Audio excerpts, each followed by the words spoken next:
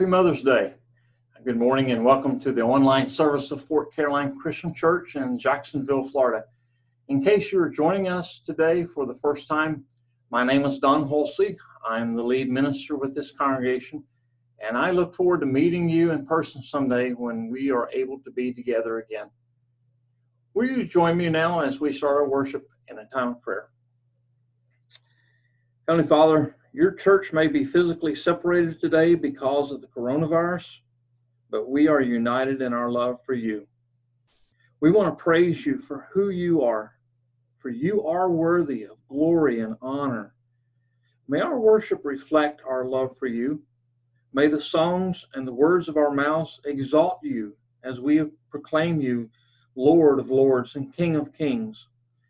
We thank you for a special day to honor the mothers you've given us. And we ask for a special blessing upon all mothers today. May they know the love of their children. May they be overwhelmed by your love for them.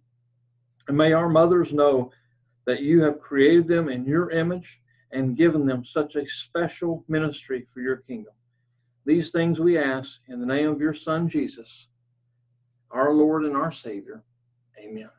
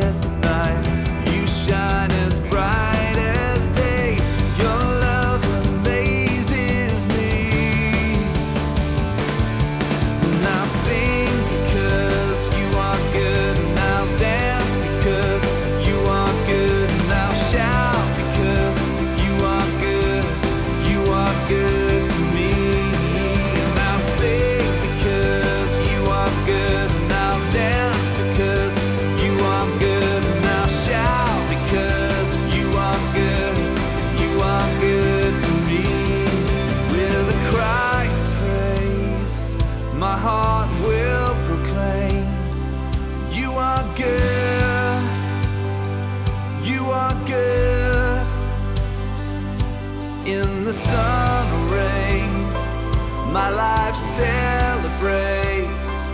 You are good, you are good.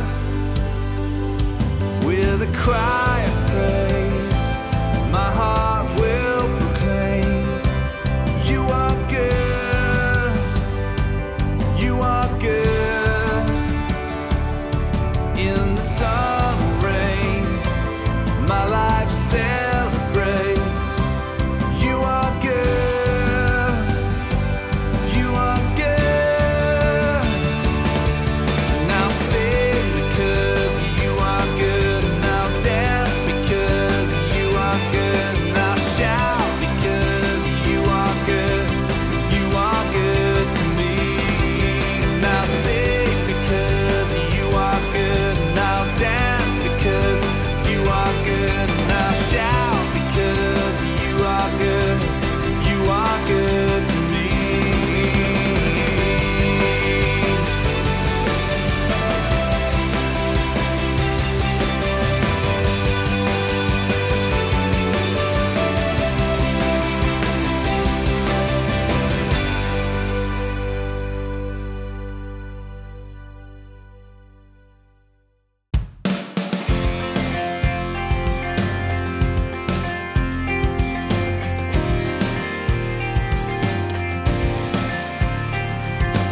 I worship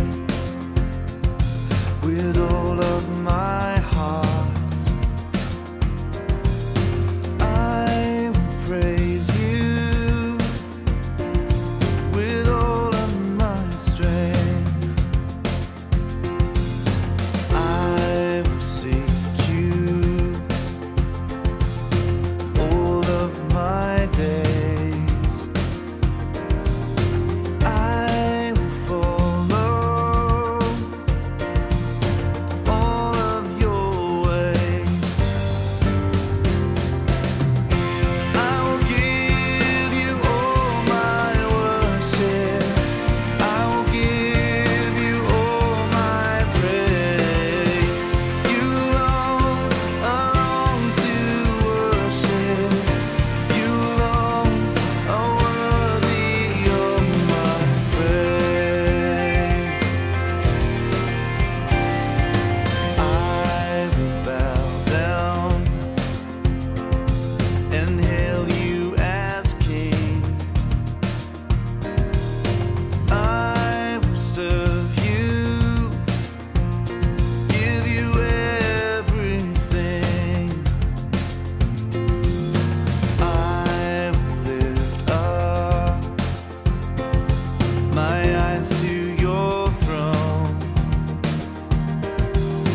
I will trust you, I will trust you alone.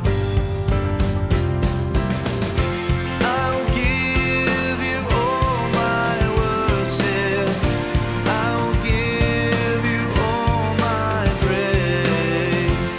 You long, I long to worship. You long are worthy of my praise. I will give you all my worship. I will give you all my praise. You long, I long to worship.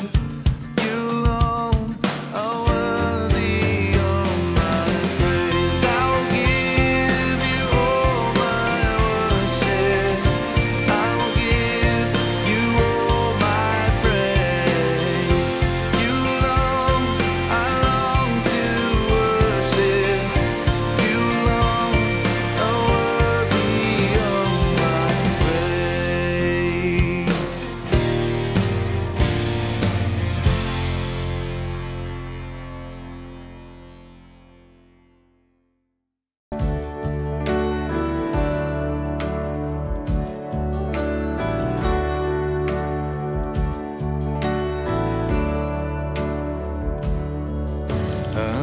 Amazing grace, how sweet the sound that saved a wretch like me.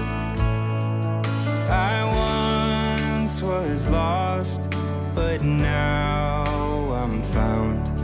Was blind, but now I see.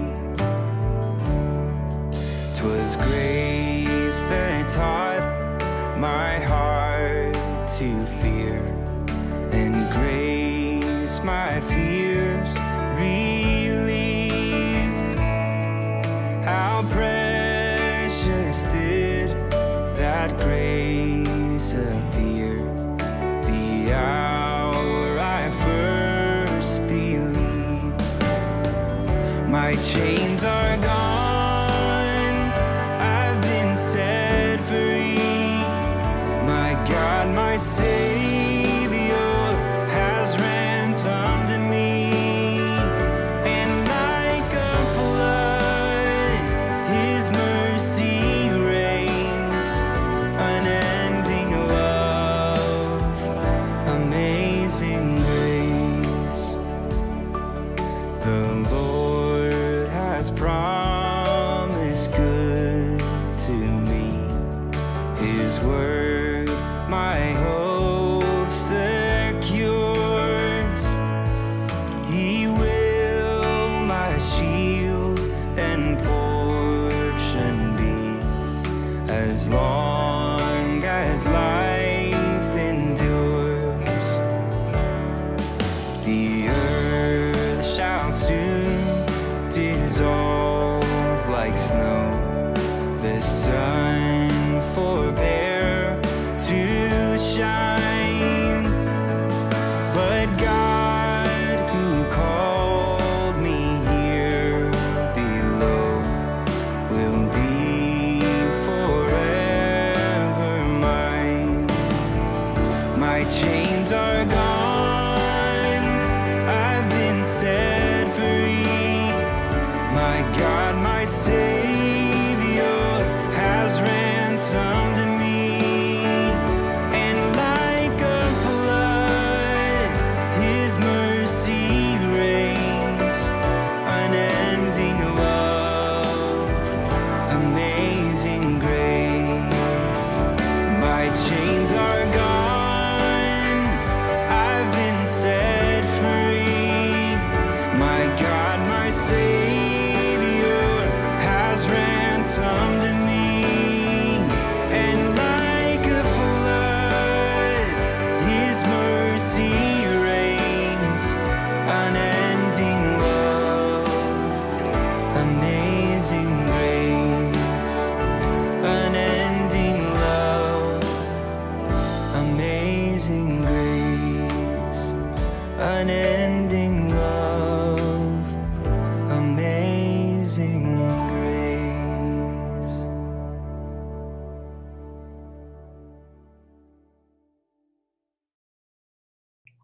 Good morning, Fort Caroline Christian Church. On this day, we're preparing for the Lord's Supper, and just know that it's symbols. The bread and the juice or the wine, whatever you have, that's what you use, because it's the heart that is what really counts in all of this. I want to share with you from John chapter 10, verse 7 through 18. So Jesus said to them again, "Truly, truly, I say to you, I am the door of the sheep. All who come to me are thieves and robbers, but the sheep did not hear them. I am the door. If anyone enters through me, he will be saved and will go in and out and find pasture. The thief comes only to steal and kill and destroy. I came that they may have life and have it abundantly. I am the good shepherd. The good shepherd lays down his life for the sheep. He who is a hired hand and not a shepherd, who is not the owner of the sheep, sees the wolf coming and leaves the sheep and flees, and the wolf snatches them and scatters them. He flees because he is a hired hand and is not concerned about the sheep. I am the good shepherd, and I know my own, and my own know me. Even as the Father knows me, and I know the Father, and I lay down my life for the sheep. I have other sheep, which are not of this fold. I must bring them also, and they will hear my voice, and they will become one flock with one shepherd. For this reason the Father loves me, because I lay down my life, so that I may take it again. No one has taken it away from me, but I lay it down on my own initiative. I have authority to lay it down, and I have authority to take it up again. This commandment I received from my Father. These times of the COVID-19, I take assurance in knowing that Jesus has my life. In Acts chapter 18, verse 9, and the Lord said to Paul in the night by a vision, do not be afraid any longer, but go on speaking and do not be silent, for I am with you, and no man will attack you in order to harm you, for I have many people in this city. He is our shepherd, and he does protect us, and we are part of his flock. But there are many that are not, and this is an opportunity we've had with COVID-19 to share our beliefs, our faith with others. In John 6:52 through 58, we talk of the communion, the bread of life. Then the Jews began to argue with one another, saying, how can this man give us his flesh to eat? So Jesus said to them, truly, truly, I say to you, unless you eat the flesh of the Son of Man and drink his blood, you have no life in yourselves. He who eats my flesh and drinks my blood has eternal life, and I will raise him up on the last day. For my flesh is true food, and my blood is true drink. He who eats my flesh and drinks my blood abides in me, and I in him.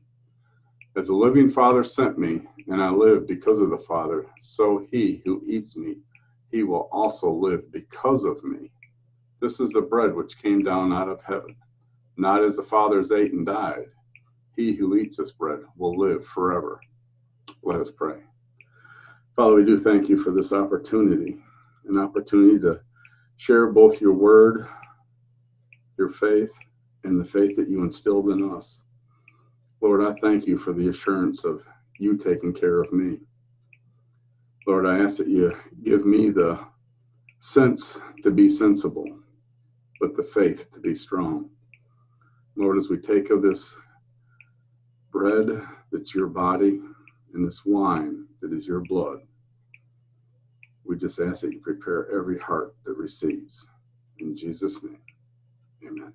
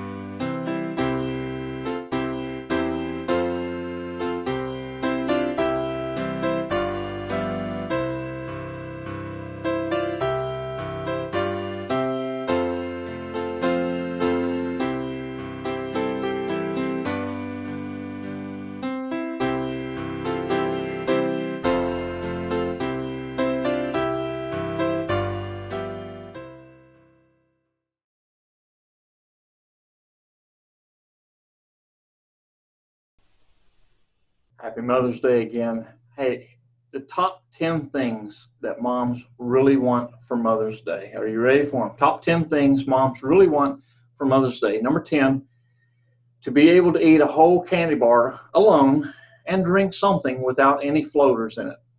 Number 9, to have a teenager answer the question without rolling her eyes and saying, why is this woman really my mother? Number 8, 5 pounds of chocolate that don't add 20 pounds. Number 7, a long bubble bath without anyone knocking on the door. Number 6, a full-time cleaning person that just happens to look like Brad Pitt.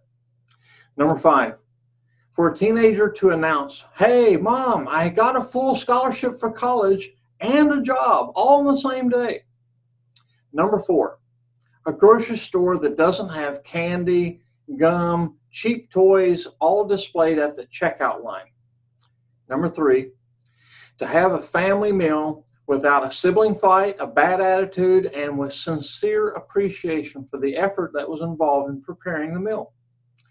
Number 2, to be able to open the child's bedroom and find it miraculously clean and smelling lovely. And number 1, top things that Mom wants for Mother's Day, 4 words: quarantine over, school open. Being a mom is not an easy thing. In fact, there is a job description for mothers that you can find online. Here's what it says: job description for mothers, long-term team player needed for challenging permanent work in an often chaotic environment.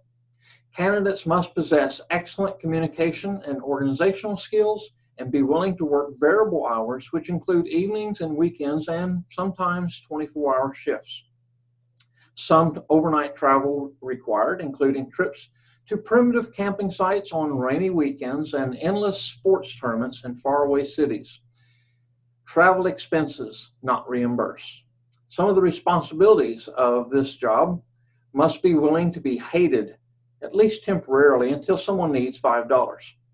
Must be willing to bite your tongue repeatedly. Must possess the physical stamina of a pack mule and be able to go from 0 to 60 miles per hour in 3 seconds flat, in case this time the screams from the backyard are not someone just crying wolf.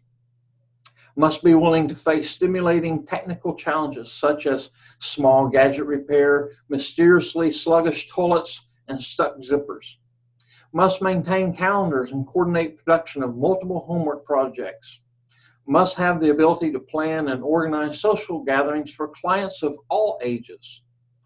Must be able to find things that belong to others which are hidden from them because, well, they just really didn't look. Must handle assembly and product safety testing for 500,000 cheap plastic toys and battery-operated devices. Must always hope for the best, but be prepared for the worst. Must assume final, complete accountability for the quality of the end product. And responsibilities also include maintenance and janitorial work throughout the facility. The possibility for advancement and promotion? Virtually none. Your job is to remain in the same position for years without complaining, constantly retraining and updating your skills, so that those in your charge may one day surpass you. Previous experience? None required, unfortunately. On-the-job training is offered on a continuously exhausting basis. Wages and comprehension. Now, this is the best part. Love and admiration for the rest of your life. Being a mom has got to be the hardest job in the world. But don't think that your children do not appreciate all that you've done for them. Here's another list of things learned from moms. Someone composed a list of the important things that his mother taught him. Number 1 was, my mother taught me logic because I said so. That's why. My mother taught me foresight. Now make sure you wear clean underwear in case you're in an accident. My mother taught me how to become an adult. If you don't eat your vegetables, you'll never grow up. My mother taught me about anticipation. Just wait until your father gets home. My mother taught me the importance of family. If you're going to kill each other, do it outside. I just finished cleaning. Number 6, my mother taught me about time travel. If you don't straighten up, I'm going to knock you into the middle of next week. My mother taught me about religion. You better pray that stain will come out of the carpet. My mother taught me about sympathy. Oh, keep crying. I'll give you something to cry about. My mother taught me the circle of life. I brought you into this world and I can take you out. And the all-time favorite thing his mother taught him was justice. One day you're going to have kids of your own and they'll turn out just like you. Just wait. You'll see. Mother's Day is a perfect day to reflect. If your mother is still alive, it's a day to tell her thank you. If your mother's not alive, it's a day to praise God for the gift that He bestowed on us in the form of our mother. In honor of mothers, I'd like to speak about motherhood with reference to the influence that they have. I do not think that we can ever really understand the influence of our mothers, but the Bible gives us the proof. And that proof is found in the book of 1st and 2nd Timothy, which is the letters that Paul wrote to a young evangelist named Timothy. In Acts chapter 16, Paul is in a city named Lystra in the country that we now know as Turkey. Here Paul meets Timothy, who's already a disciple of Jesus. Paul was so impressed with this young man that he invited Timothy to join him on his missionary journeys. Timothy became like a spiritual son to Paul. He was a faithful partner in ministry with Paul. And when these two letters, 1st and 2nd Timothy, were written, Paul was sitting in prison in Rome. He didn't know whether he would live or die. And so he wrote these two short epistles to Timothy for the purpose of encouraging him. To Paul, these may be his last words that he ever gets to share with Timothy, the young man he's grown to love as a spiritual son in the faith. So in writing to Timothy, Paul gives credit where credit is due, and it's not to pat himself on the back. Paul knows that he did not lead Timothy to faith in Jesus. He didn't take credit for the spiritual foundation in Timothy's life. Yes, Paul did mentor Timothy over the years, but the foundation of Timothy's relationship to Jesus was already laid many years ago before Paul ever met him. Today, we celebrate the mothers, the grandmothers, and the other women who have filled the role of a mother in our lives. And on this day, we honor the influence these women had in our lives, especially spiritual influence. So I would like to look at the passage of Scripture that is found in 2 Timothy. In 2 Timothy chapter 1, verse 5. And this is what it says. I have been reminded of your sincere faith, which first lived in your grandmother Lois and in your mother Eunice, and I'm persuaded now lives in you also. In 2 Timothy chapter 1, verse 5, we have three keys for creating a godly legacy of faith. The first legacy of faith is that Eunice and Lois had a sincere faith. Eunice and Lois had a sincere faith. It was evident to Paul that the faith of Eunice and Lois was very sincere. It was not hypocritical. It was not a do as I say, not as I do type of faith. Timothy's mom and grandma had sincere faith. It was consistent. It didn't waver. It was genuine. It did not change from day to day or from situation to situation. They truly believed that Jesus was the Son of God. They sincerely believed that Jesus was both Lord and Savior. They had no doubt that a life lived in obedience to Jesus is the only life worth living. A sincere faith is a legacy that mothers and grandmothers and all women should strive for. A sincere faith is a legacy that we all should seek to have. The second key to a legacy of faith is that Eunice and Lois had a living faith. Their faith was living. Paul said that Timothy's faith had first lived in his grandmother Lois and then lived in his mother Eunice. This faith in Jesus as Lord and Savior now lived in Timothy. A living faith is one that is practiced and lived out in everyday life. A living faith knows what God's Word says and is obedient to what is relevant and what is revealed in God's Word. A living faith applies the Scriptures to all areas of life. A living faith is one that others can witness through our behavior. You know, there were once 4 scholars who were arguing over Bible translations. One said he thought the King James Version was the best because of its beautiful and eloquent style of speech.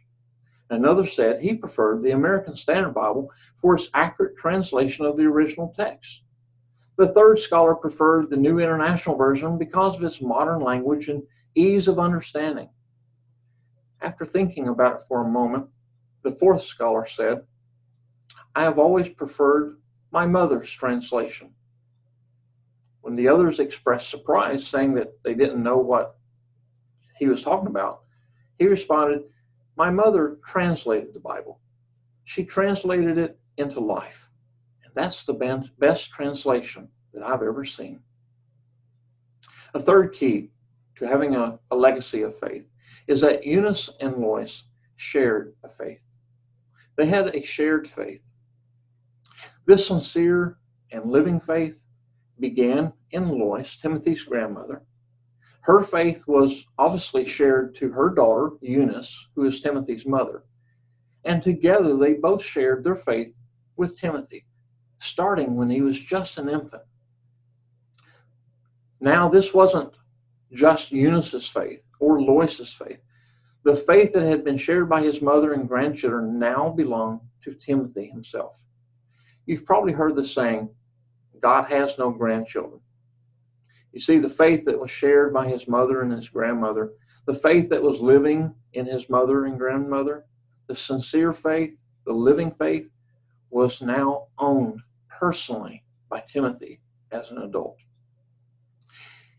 The Apostle Paul reminds Timothy of the influence of that faith that was shared to him by his mother and grandmother. In 2 chapters over, in 2 Timothy chapter 3, verses 14 through 17, it says, continue in what you've learned and have become convinced of, because you know those from whom you learned it, and how from infancy you have known the Holy Scriptures, which are able to make you wise for salvation through faith in Christ Jesus. All Scripture is God-breathed and useful for teaching, rebuking, correcting, and training in righteousness, so that the man of God may be thoroughly equipped for every good work. From infancy, Timothy's grandmother and mother shared their faith, and they shared God's word with little Timmy. They did not just speak to Timothy on one occasion about their faith.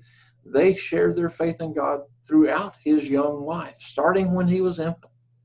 The legacy of faith that was given to Timothy was built upon Scriptures. From being a baby, Timothy had been taught the Holy Scriptures. In addition to knowing the godly character of these 2 women who taught him, Timothy had also been taught God's word, which made him wise for salvation through faith in Christ Jesus. Timothy's mother, Eunice, and his grandmother, Lois, knew the value of God's word. They knew it was useful for teaching, rebuking, correcting, training in righteousness. And they ensured that young Timothy, starting from childhood, knew God's word. I imagine they helped him memorize it. They read it to him. They explained it to him. But most importantly, they lived it out for him. For Eunice and Lois knew that God's word would make Timothy into a man of God who was thoroughly equipped for every good work. There was a passage in Deuteronomy chapter 6. It's called the Shema. It's part of the Bible that all the Israel would memorize. It was such an important passage. It would be equivalent to John 3:16 of the Old Testament. Deuteronomy 6, verses 4 through 9 says this, Hear, O Israel, the Lord our God, the Lord is one. Love the Lord your God with all your heart and with all your soul and with all your strength. These commandments I give you today are to be upon your hearts. Impress them on your children. Talk about them when you sit at home and when you walk along the road, when you lie down, and when you get up. Tie them as symbols on your hands. Bind them on your foreheads. Write them on the door frames of your houses and on your gates. Mothers, grandmothers, teach your children God's word. Teach it to them from an early age. Teach it to them every day, throughout the day, in whatever it is that you're doing. Live it out in your life. Make it visible in your home. As Paul contemplated the possibility that he may never leave prison and he could be put to death, he knew Timothy was real well grounded in his faith.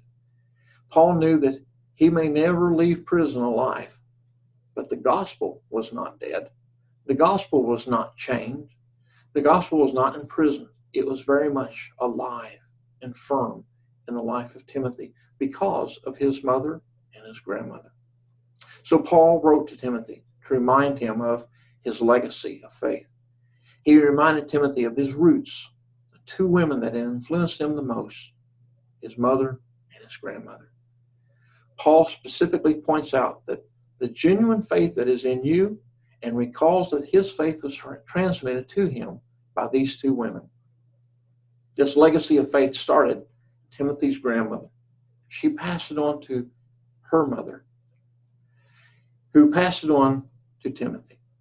In 2 Timothy chapter 2, verse 2, Paul instructs Timothy to take this faith that began in his grandmother Lois and passed down to Eunice and share it with others, and trust it to others who will be faithful to teach it to others. The greatest thing you can give your children and your grandchildren is a legacy of faith.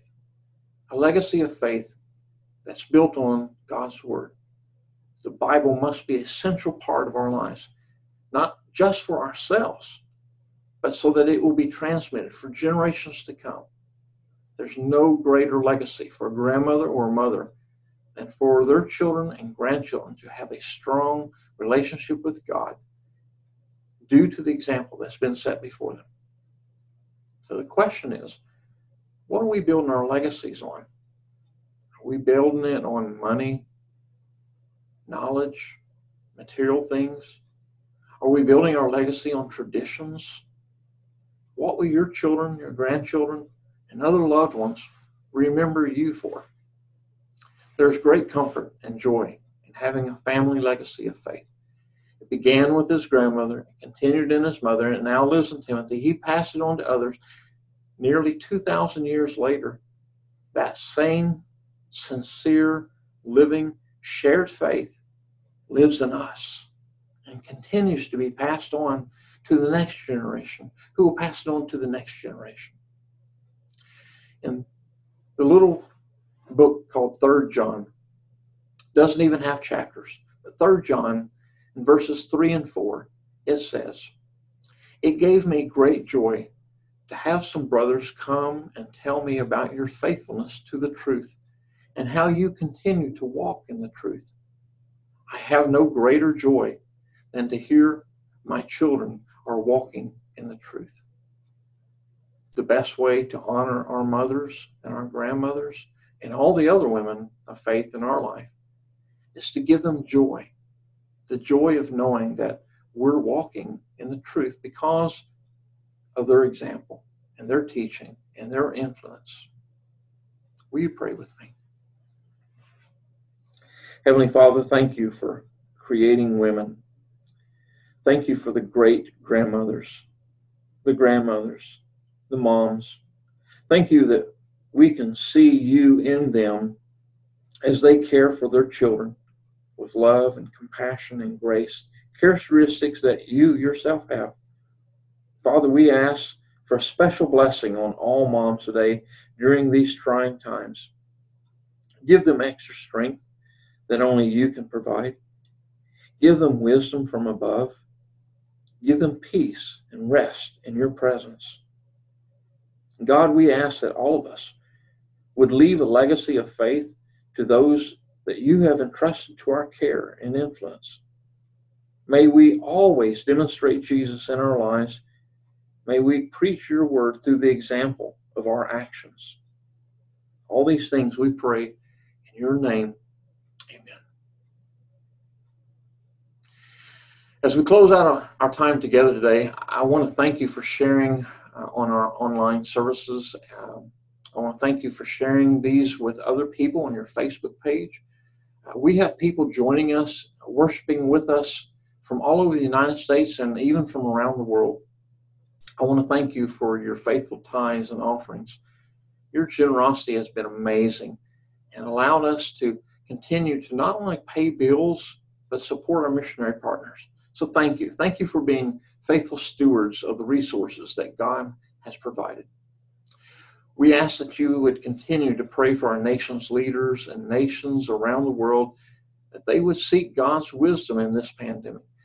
Pray for the leadership at Fort Caroline Christian Church as we continue to plan for a future reopening of our worship services and ministries. We hope that day will come very soon. I want to remind you again, let our elders or myself know if you have any prayer needs or physical needs that we can help you with. We love you. We miss seeing each other. So please stay safe until we can be together again. And have a blessed Mother's Day.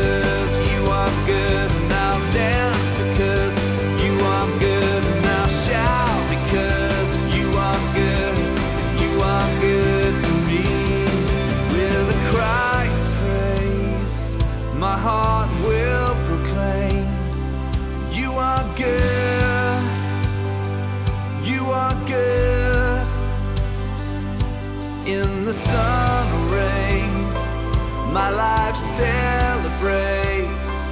You are good, you are good. With a cry